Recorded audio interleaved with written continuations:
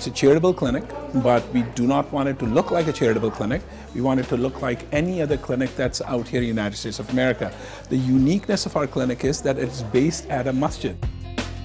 60% of our population is female, and most of our patients are immigrants.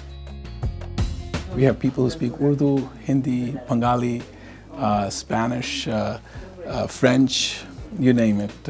We can essentially cover a lot of languages over here with the crew that we have.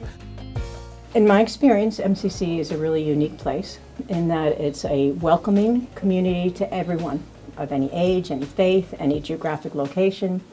And all the staff that I work with here has tremendous heart and commitment to caring for everybody. My name is Abubakar Jallo. I started coming here almost 3 weeks ago. I'm a diabetic patient and my sugar went about 400. So I was very sick. I lost my eyesight. I couldn't able to. Yeah. I started getting. You feeling good? Yes. Are you feeling better? Eyesight, yes, much more better. Energy? Yes, more energy.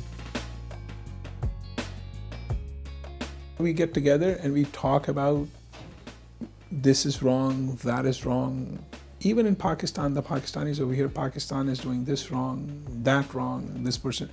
Nobody actually takes action. Now, from action, I do not mean that somebody goes out and takes a banner and starts protesting, or somebody takes a gun and starts shooting. That's not the action I'm talking about over here. Action I'm talking about is doing something tangible. So doing something that is an example to everybody else.